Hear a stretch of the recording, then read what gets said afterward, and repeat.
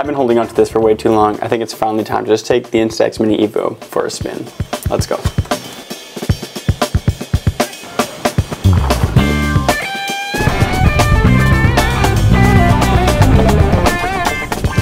Alright, to start off this journey we have to head to Best Buy because we needed some film. Well, we don't actually need the film. The interesting part about the Instax MIni Evo is that it's actually a digital camera, so you can use it with a micro SD card and use it just like a digital camera, but let's find some film because film is a little more fun. When I got to Best Buy, it was actually sold out, which just goes to show how popular these cameras are, except for the square ones apparently. Anyway, I was able to get one pack of rainbow film left, which was pretty awesome, and then let's head outside and take some photos. These are just the normal settings, and this photo is me taking something into the sun just to test the contrast, and there you go.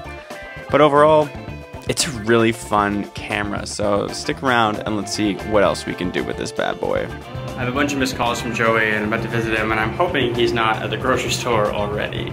This is Joey. He's actually been in the behind the scenes of a few videos so far. Here he is in a photo inside his apartment. A little grainy from the Instax, but kind of moody. I guess that's fun.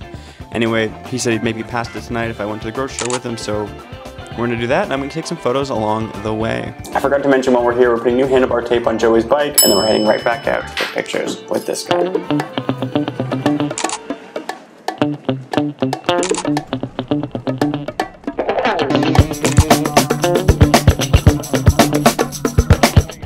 Photo location number 1.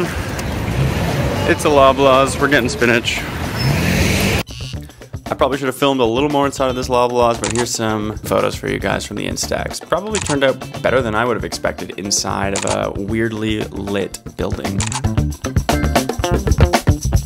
Overall, outside in good daylight, the camera holds up really well actually. We've taken a lot of photos inside of Joey's apartment, and under an artificial lighting it's not as good, and yeah, that's about the test from there. I pieced out, went to test out some outdoor shots at night, some low light. I don't know, they're a little rough with the flash, it's a little better, but honestly your phone is going to be taking way better low light photos than the Instax. Unless you kind of want that low quality filmic grain, which is what this will give you, I guess. Anyway, I'm gonna head home and I will check back in with you guys tomorrow morning.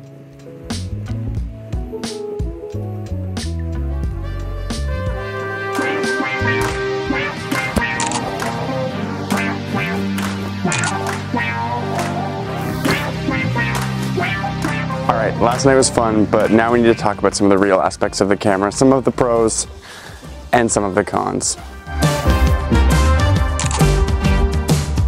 Alright, I'm going to try to get through this as concisely as possible, but basically, I love the design of this camera. It's stunning. I mean, it looks awesome. It's super fun to use.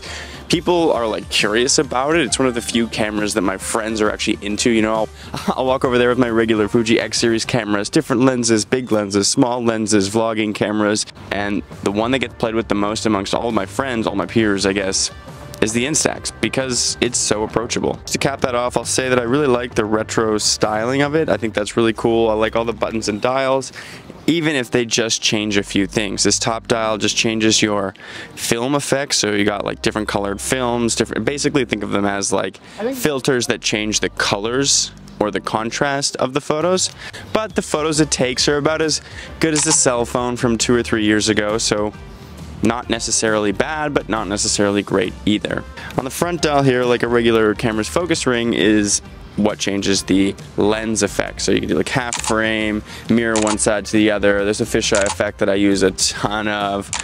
What else is in here? There's like a light leak one. Basically, there's 10 lens effects, 10 film colors. Fuji says there's 100 different combinations. To be honest, I find myself leaning on the retro, the blue, and the heavy contrast and vivid ones more than any of the others.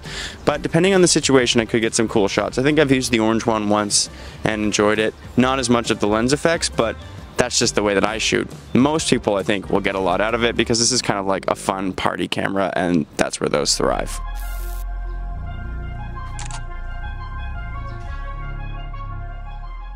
Unfortunately, now we have to talk about the things that I didn't like as much about the camera. And don't get me wrong, it's still a super fun little camera, but there are some things that could be improved upon. First up, it uses micro USB to charge. What year is this? Moving on. There's no viewfinder, and with this like vintage inspired design and this fake sort of selfie mirror viewfinder, if you've used Instax cameras before, you're familiar with this, but on this camera, for the price of it, which we're about to get into, a viewfinder would have been really nice. I feel like every time I picked it up, and every time a lot of my friends picked it up as well, everybody just naturally wanted to hold it up to their eye like a real camera. But instead, you're using the digital screen on the back. And there's actually an app for this one, so you can take photos and send them from the camera to your phone so you can just share them. Oh wait, you can't. You can only do that if you've printed off the photo before, which means it's gonna cost you about $1 to actually send that photo to your phone the easy way. You can take if you're using, well, there's some inbound storage in here. I'll put somewhere up here how much, but if you take the micro SD card, which you can put in here and move it over to a computer or a phone, you can take the photos off manually that way. But there is an easy way through an app. It's just gonna cost you $1 because you have to print every photo that you wanna transfer as well, which is really annoying because as much as this is fun as a film camera, for the price of it, it's kind of like, hey, why not make it as versatile as a digital camera as possible? Real people are going to be using this every day, and they might not always have film on them. So that's a bit annoying.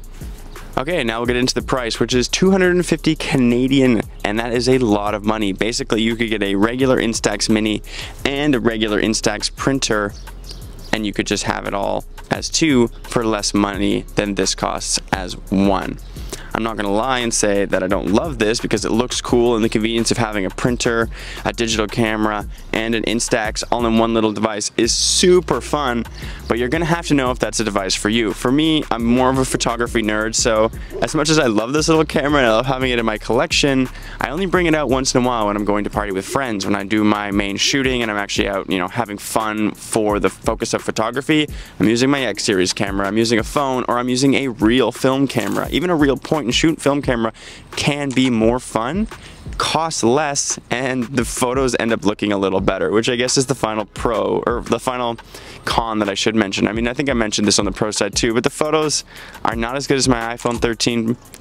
They're not as good as the Samsung Galaxy S20 Ultra, or S22 Ultra, what year is this?